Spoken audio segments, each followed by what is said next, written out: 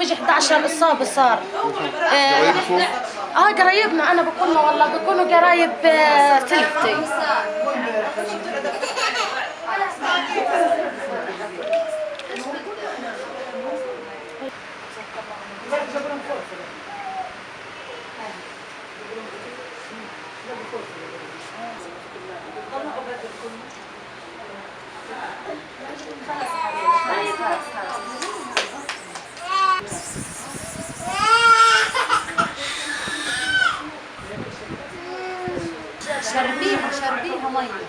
شربيها مية عصير.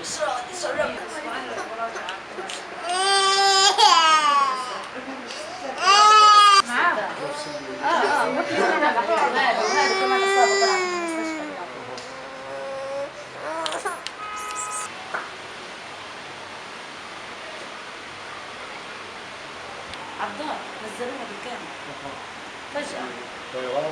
طيران زنانة، بعدين زنانة مع F-16 3 ما نخش في علاج للخارج وشغل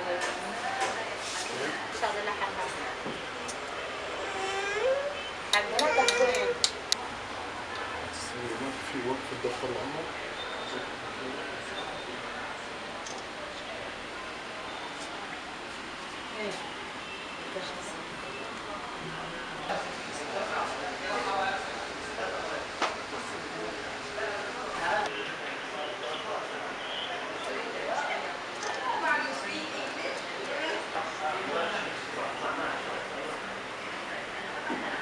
في إصابة هان في رجلي، الله لا مسلم رجلي.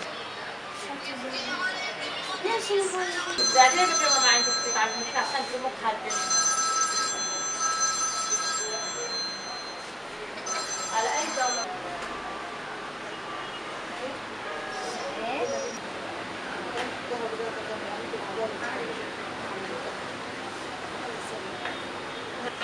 بس زغل بتعيطش. زغل؟ زغل شوي عن أول أنا مع إنه العملية، بعدين بالضبط العملية منهوبة. هذه والله بتحزنها العلاج. والله هذا بتحزن القلب. والله عنده عن سيدة مخليها، هي بخاف منها. عاديتها طبيعية. منك على الله يا رب. والله احنا نستغفر الله العظيم. بس يعني خبرتك انت من اشطر دولة في المخ والاعصاب؟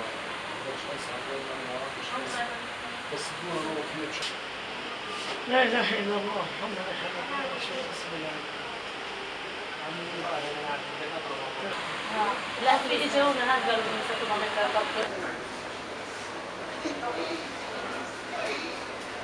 عيب دراسة عشان نصورها. جيب عنها عشان نصورها.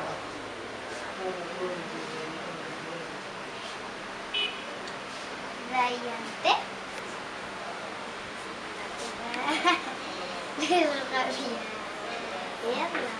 يوم ما أكلتش مسكينة.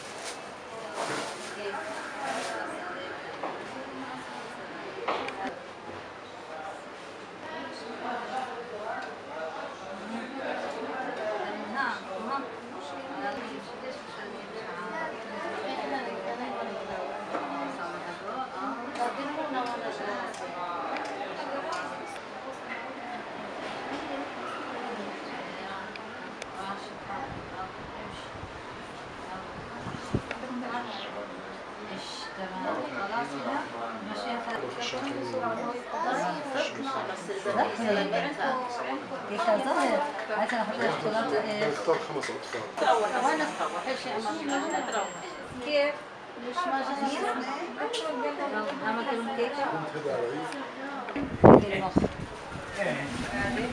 صورة الأشعة لا قذيفة نزلت جنب دارنا بالضبط، كانت نايمة هي.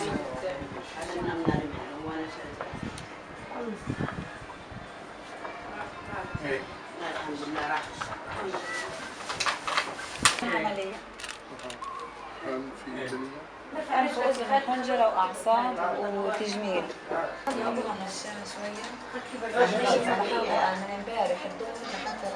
My name is Dr. Sobi Skate, the medical director of Shifa Medical Compound. Already in the last 30 days, the 30-day war, let me call it this way, the massacre in Gaza, they were fairly killing the children and women in their houses.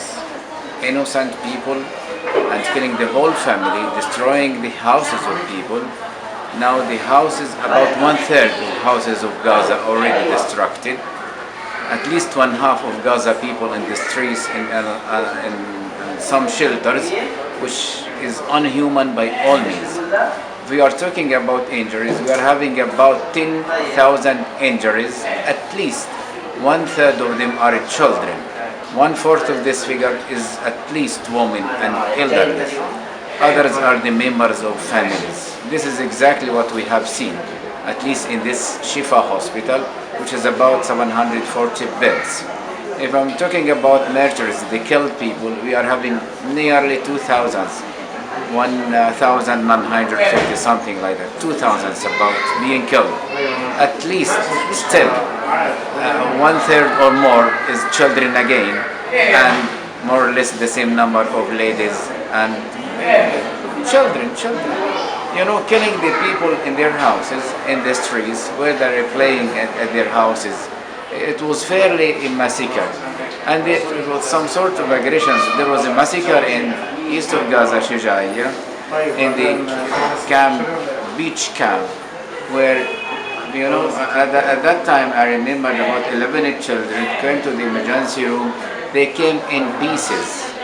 The biggest of those kids is 9 years old, and all are sheltered. They were playing in front of their homes, and it was the day, or the first day of what is called as Eid or feast. After Ramadan, you know, Muslims, we have been fasting for 1 month, and after that month there will be some sort of feast for the children. In spite of the killing, you know, children know nothing. They were playing in front of their houses, and at that moment, all of those 11 kids dead. This is apart from other houses and other victims who were just walking around the area. And you know, Gaza has been exposed to a real massacre by the 21st century. Real massacre. Killing children, killing women, killing elderly, destroying houses. As if this is the war against families. Killing. I don't like to give the number of families and the number of kids being killed, but it is each patient or each person being killed or a murder, we call it, behind this is a story. There are plenty of pregnant women and the fetus, even the embryo, the fetus in the uterus. You know, one lady in this hospital is here. I'm inviting you to go and see. She's in the intensive care unit. You know, her uterus is completely disrupted. The fetus inside the uterus has received shrapnel or some sort of, you know, something to kill the fetus. The brain matter was coming out. You know, it's a real terrible. This is one thing. Apart from this, the infrastructure of Gaza, you know, electricity. Now Gaza is without electricity. They destroyed, they bombed the only electricity generator in Gaza. It is destroyed already.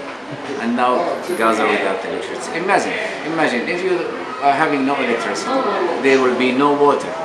There will be no sanitary conditions to the houses. On this basis, you are talking about destroying a complete nation. By the way, this nation, I mean Palestinian nation, living in Gaza nowadays, they will never destroy. They will be destroyed. History is saying that. It's a real massacre. And 30 days, people being bombed, being killed, and no active action taken by the international community, the respected international community. There must be loud voices coming and to tell those people, don't kill Gaza people, don't kill them. They are being, where are the human rights? Where are the ICRC? Where is the WHO? Yes, we know, show some notice, some sayings, but during the whole 30 days there was continuous killing, continuous destruction. Even the medical staff and some hospitals has been destroyed. You remember at least 7 hospitals destroyed. Many of the rescuers and ambulance drivers, in addition to their ambulances, has been destructed. Our hospitals in those days was flooded with patients. This hospital, as I told you, 740 beds. We have been extending to all departments of this hospital. No more beds for the hospitals. Imagine the first day of aggression in one day of aggression in Shaja'iyya. We operated 50 patients in our 6 OR rooms, but 2 patients in one room, other patients in the corridor being operated, extending to some other places in the hospital. On the floor, we obliged to operate on some patients. Really, it was some sort of a challenge for us as medical staff working in here. It's a challenge for our people to continue, because our hospitals and supply before this massacre or this crisis was very much restricted. Even we were, reducing our routine activities. And when this massacre started, I did like Gaza people when they came to us in the administration of this hospital and they were telling us, please doctors, what you need, please go and buy. Yes, we were in need to buy sutures, to buy gloves, to buy gauze, to buy, to treat our patients. It was a real massacre.